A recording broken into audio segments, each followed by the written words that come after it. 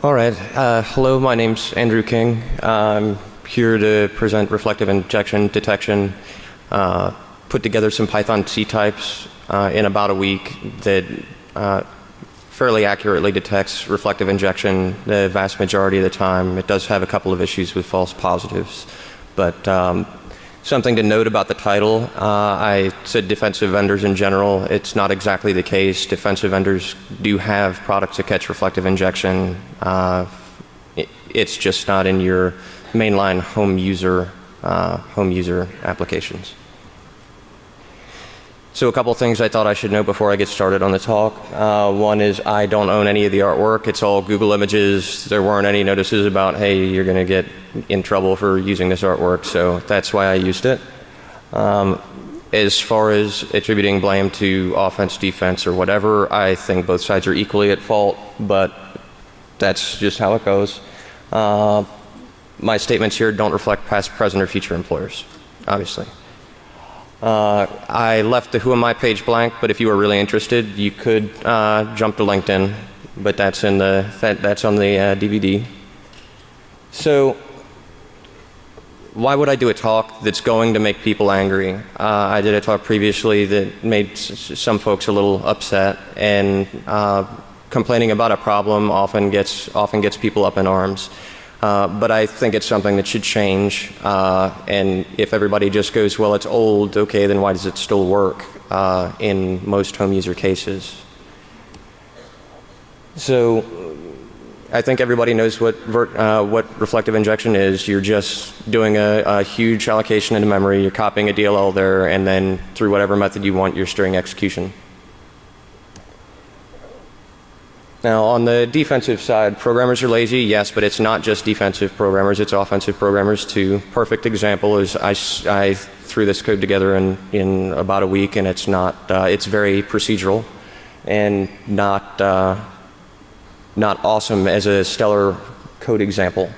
So there's very little request specific and check going on with most of your exploitation frameworks. Most of them are just going, hey, when I want to inject, I'm just going to request that you allocate, a certain size, and you get contiguous pages in memory, and the base of those pages tends to be pretty sequential. So if you wanted to optimize your scanning for where reflect injected DLLs might be, one way to do it would be to use, from a defensive perspective, intentionally insert yourself into another process and see where the allocation happens, and then work backwards from there, so that you're not trying to scan all of memory all the time. Just a possible optimization. Let's see. So on the offensive side, what if they start trying to look for PE mapping code? The perfect example for that was I used it in a code obfuscation tutorial, and one of the vendors wound up flagging it as malicious software when it printed hello, if you actually ran it or dropped it in a disassembler or looked at the source. So there's a lot of just, if you customized your PE mapping code or you expanded it on disk and then moved it into memory, it would be a lot more effective, and that, I believe, is what Interpreter does.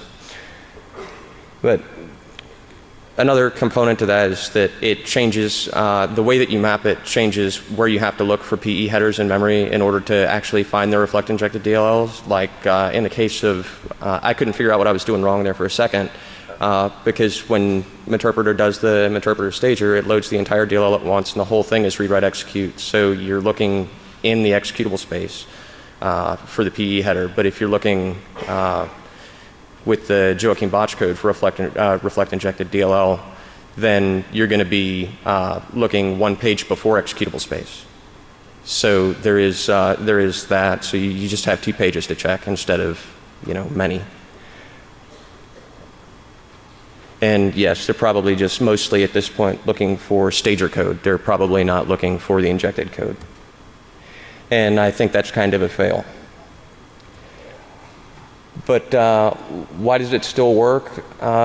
We could detect it at runtime. as it happens, but we'd have to be monitoring all memory allocations, and if you started doing that and just going, look for the next copy to that allocation, then you could simply trick your way past that. And so it's very hard to do once, right? So it's a continuous looping through.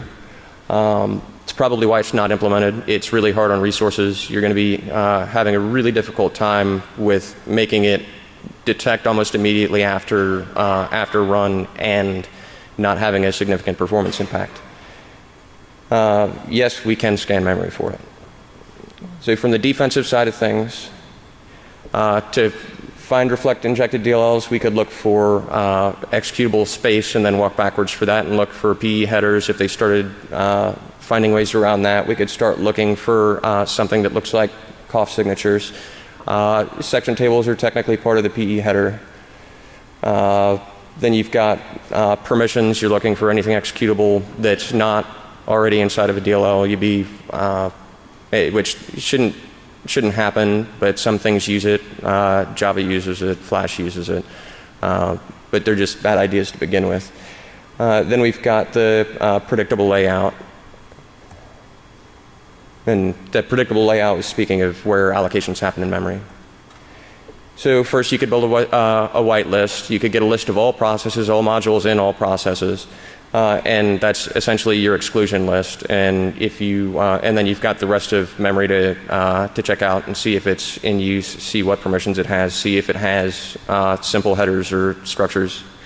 Then you could automatically kill anything that you think is reflect injected, but that's there's an issue with that. Or if you were to do it immediately, there's an issue with delay loaded DLLs where if, say, you turn on like Windows Media Player and you've got this running as hard as it can go, and it scans for loaded DLLs, finds them, and then Windows Media Player loads another DLL in that moment in between when you've scanned for new modules and to build the exclusion list and when you start checking memory space, you can accidentally kill applications. So it has to happen a couple times in a row for that to actually be viable. You've also got, so the things that you need to do this are just virtual query that you can find out a bunch of data about just about any memory area of just about any process. You can just save all that. You might need it later. Process of elimination, you're looking to find all your legitimate pages and then eliminate everything that's eliminate everything that's legitimate and then pick through from there. There are more criteria that you could use to eliminate other than just looking for executable sections in case somebody starts toggling permissions just when they want to go there. So I tend to do things like leave out mapped memory sections where files are mapped into memory, but I guess you could execute from there. So now that you can find out if it's executable or not, you want to read it and find out if you actually have a PE-like structure. You can't validate the entire PE header fast enough to be viable. So you're really just looking for 2 letters at the very beginning, and you, in some cases, possibly have to build an exclusion there. So we could, if we wanted to validate the entire PE header and possibly additional structures within the DLL, then we could check the probable allocation space only and go, hey, if we request memory be allocated and it's probably going to be in this location, then we can only check a certain number of allocations previous to that, or a certain number of pages previous to that. So now that we found it, what do we do about it? Well, you could just flip access permissions so that threads that try and execute there get an access violation and die. Could be a very serious problem with false positives if you had a false positive in some system service, which would be very bad. You could also suspend threads found to be operating there, but if you wanted to do that, since threads don't have attribution, you'd have to do it's for just reflect injected DLLs, it's not horribly important to catch it immediately. If you diverted OpenSocket or socket send, then you could find out what threads are actually touching the network, and that would be important to know because you could back up on the stack and see if that came from your injected DLL. In this case, a simple example is Meterpreter. But that's just one example. You could dump it to disk. You could try and reverse the relocations to get yourself the original usable DLL. You could just add another DLL to the processes list and then edit the table of DLLs manually to, in essence, attach it to the process so that then antivirus begins to see it again. And that's much more viable than just killing things at random. Because it doesn't require that you make a judgment call. You just attach it to the process and let other tools do what they already do. All right, so that was pretty easy and not altogether new. They've been knowing for quite some time that executable space, or writable executable space, is a really huge beacon, but that it has false positives in Flash and Java. Just that nobody said, hey, you know, look in the previous 2 pages for a PE header, and nobody's fixed the problem yet. So anyway, home user products, they're not attacking it at all. From the offensive side of things, so how could we beat it if they started detecting it? We could rewrite the PE header. It'd be really simple. You could just zero out MZ. You could load a large DLL into memory, and then instead of doing virtual allocs and copying the DLL into the allocated space, you could load some random huge binary and carve it out and just be inside that. So that would be relatively difficult to catch with signatures. You could change permissions on the page with the header. You could set it to no access. As long as you don't have to touch it anymore, you're done. If some tools might change the permissions, change it to readable, and then change it back when they're done looking at it. But I would think at least one would fail in that way. So why don't more developers open source? The reason I bring this up is because I'm giving the really nascent, not production grade code away. Just here, use it, make it better. General, how I did the thing, and I think it's because some people, a lot of people, build entire product lines on top of open source code and never donate back to the products. Great examples are OpenSSH, which I have a sneaking suspicion is the base for the SSH servers or clients for an incredible number of network appliances from all types of vendors. And then FFmpeg's Wall of Shame has been down for quite some time, but it's still there on Internet Time Machine, and it still lists a ton of products. All right, so the demo.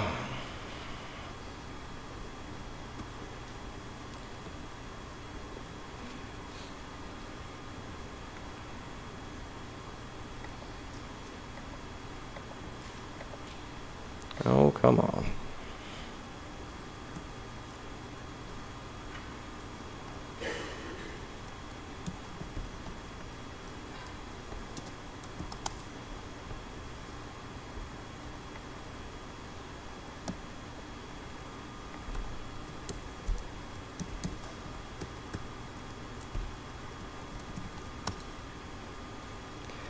Well, if it would launch properly, everything would be dandy. I'm not a fan of Unity, by the way.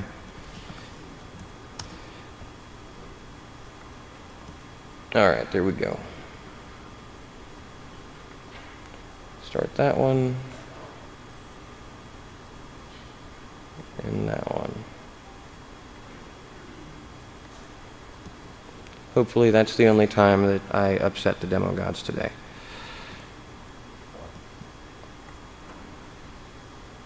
So we've got that. And all that's doing is sitting there listening. Oh, come on, break across the barrier. There we go. And we've got the Windows box here.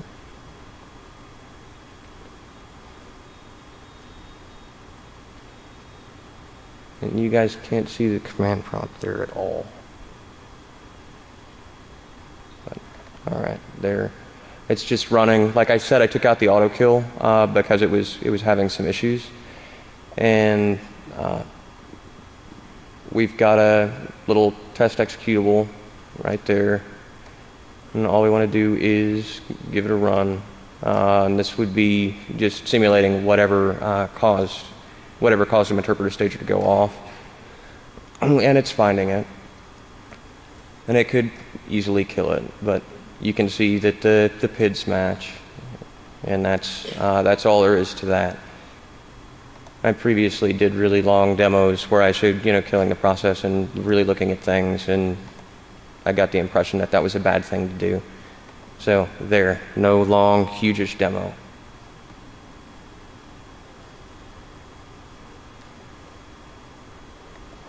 I'm cleaning up all the windows.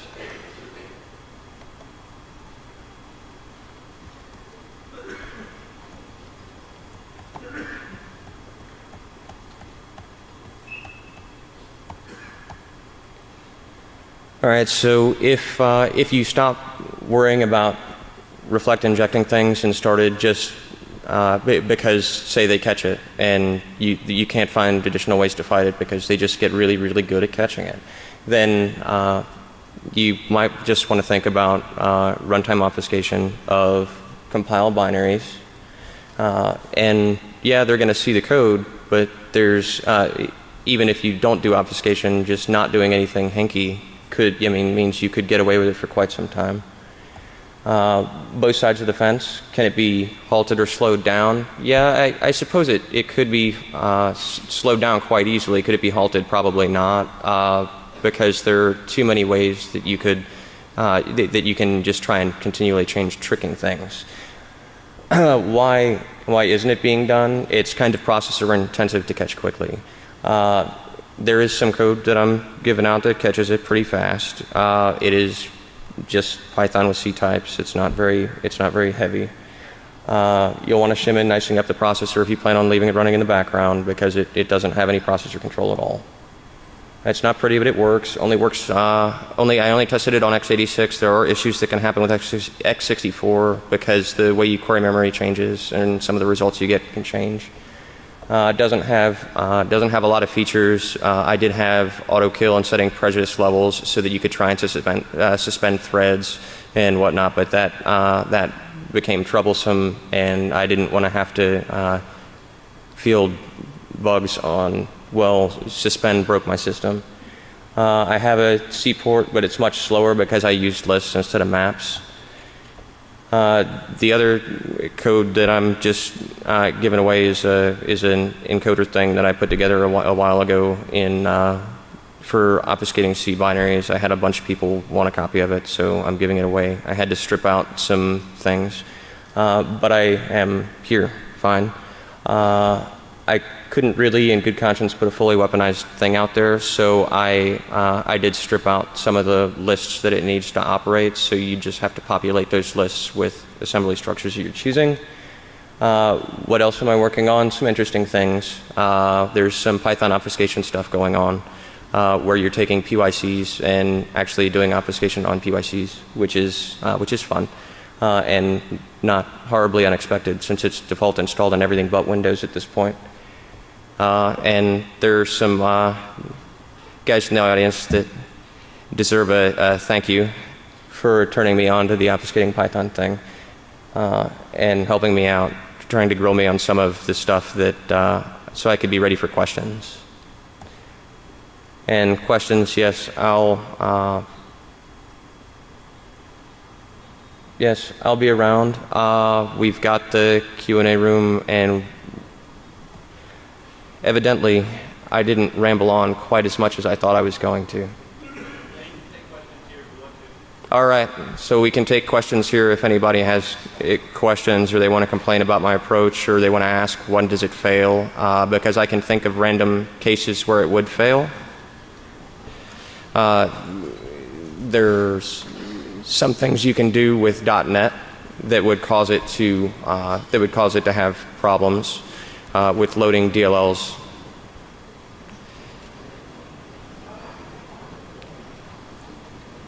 All right, so no questions. I'm sorry? Oh, all right, yeah, I could do that. Have I done any 64-bit mitigations? That's a good one. It does run on x64. There are a couple of specific reasons that it can fail, and it has to do with when you load 32-bit DLLs into a 64-bit process, then some things can come off the rails. And where's my pointer? All right, I just had an epic fail, guys. Horribly sorry about that.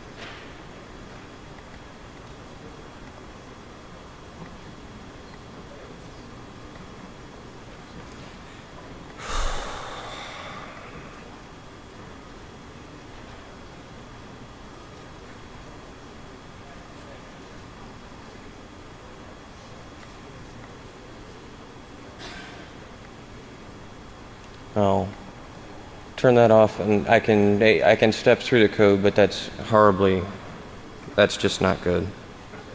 I'm not sure what to do at this point. When I was doing this in the at home, I must have rambled on quite a bit, and here I'm talking quite quickly. What do you want me to do?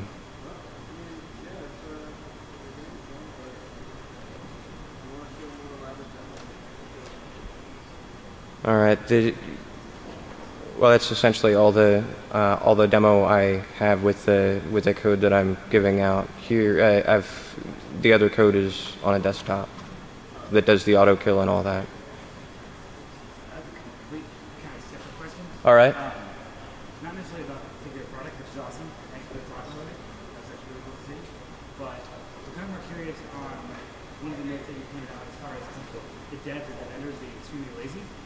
Right? And just in general, developers are very lazy. Like we want to do as little as possible just to turn out the features that we need to. Yes. But as a security engineer, what would you say if you had like a top 3, if you will, or a couple options that you would say every dev team should do this early in the cycle, at the unit test layer, whatever it might be, to not be as lazy as we are? I would. Oh yes. In order to get past the developers are lazy period component, what could we do early in the dev cycle to get past that, and constantly through the dev cycle to get past that? And that would be stuff like if you actually use a UML modeling tool to say these are the features we want and this is how we're going to break them up, and it leads to objective pretty code as opposed to procedural code, and instead of banging out a feature and then going back and making it object oriented and moving things around to fit what you want them to later, if you start with a top-down problem solving approach, then you can break it up and just not implement chunks or modules until you get around to needing that particular feature. But it's difficult because you expect to have a feature for another feature, or if you're planning ahead, you need to plan how you're going to access all your features all the time ahead of time, which is difficult. Does that essentially what I was trying to get across was top-down problem solving with modular solutions, and UML helps with that a lot. Do you have any, no, thank you, that definitely answers kind of the first part. Do you have any suggestions around, in a dev team, not that you kind of go down the vein for everybody, but in the dev team you have the given dev cycle and the QA cycle that are kind of meshed together. Is there anything that you could do on the suggest the QA side, outside of, because a lot of times what we do now, or end up doing outside of kind of the basic schemes or applications that we put in place, or kind of the normal stuff we look at, a lot of times it just gets tossed over the wall to the security side to say, hey, make sure this doesn't suck. Is there something that could be done even in the QE cycle or testing cycles outside of just normal pen testing, or just maybe some high-level things like, yeah, these are really cool things to do at that time? Well, as far as the question was during I responded to the question about what things you can do during the dev side of the cycle, but what things can you do on the QA side of the cycle to try and make sure something doesn't suck as things progress. And on the QA side, it's the test early and test often, and test in under the kind of stress that it's going to be that it's going to be operating under. Because if you've got some network appliance that's running some software and it runs just fine on your test cycle because you only run 5% of its maximum backplane, then when you max out the backplane, what happens? And that could really mess with features. The other part of it is that if you can break your testing down into individual features, that's nice. But you can't always break down testing into individual features because a bug could depend on one feature being activated and another feature happening at the same time. So test-driven design is good, but test-driven design goes nowhere to catching that particular issue. Does that essentially address what you were asking on that one? Thank you. Thank you. Oh, thanks for having me.